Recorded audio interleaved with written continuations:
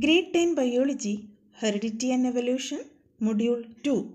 Objectives: to learn about Mendel's experiment, monohybrid growth, monohybrid phenotypic and genotypic ratio, law of dominance, law of segregation.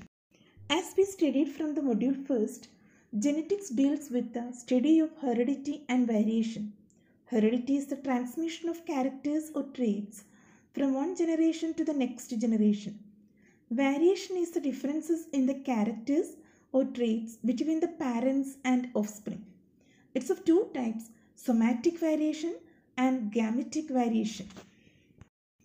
Gregor John Mendel, known as father of genetics, was an Austrian monk who worked on pea plants to understand the concept of heredity. His work laid the foundation of modern genetics. He made three basic laws of inheritance: the law of dominance, the law of segregation, the law of independent assortment. Rules for the inheritance of traits are Mendel's contribution. The rules for inheritance of traits in living organisms are related to the fact that both mother and father contribute an equal amount of genetic material, that is, DNA, to their offspring. So, an offspring will get two versions of that trait from the two parents. Mendel worked out rules for inheritance of these traits. He observed a number of contrasting characters in garden pea. Mendel's experimental material. Mendel selected garden pea, that is Pisum sativum, as his experimental material because of the following reason.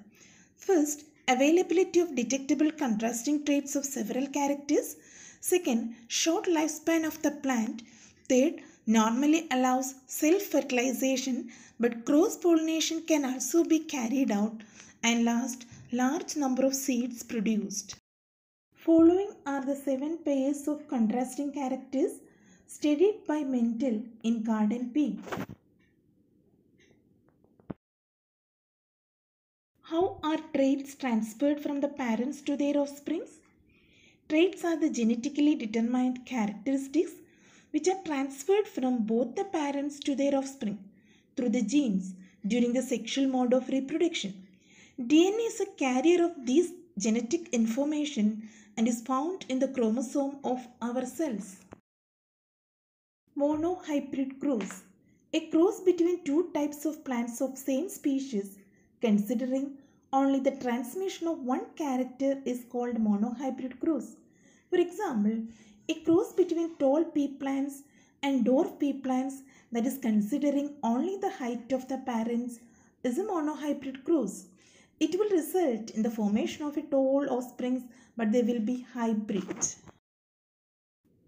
Mendel took pure tall and pure dwarf plants and cross-pollinated them to obtain F1 generation or first filial generation.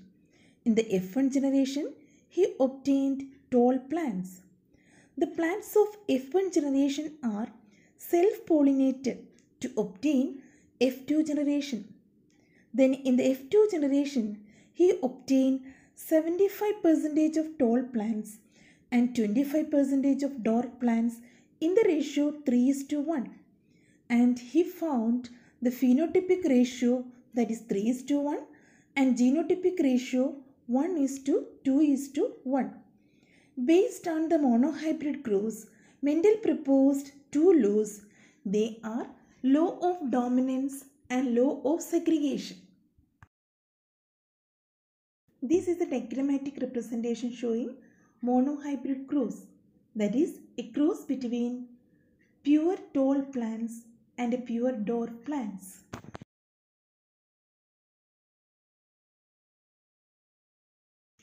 Another example of monohybrid cross, a cross between purple color flower and a white color flower. Monohybrid cross is responsible for the inheritance of one gene. It can be easily shown through a Punnett square. Monohybrid cross is used to observe how homozygous offspring express the heterozygous genotypes inherited from their parents. Each pea plant has two sets of every gene called alleles. one received from the male parent and the other from the female parent. When two such gametes having a single set of genes combine together, they restore the normal diploid number of chromosomes in the progeny. This is a mechanism of inheritance of traits. Law of dominance. When parents with pure contrasting traits are crossed together, only one form of that trait appears in the next generation.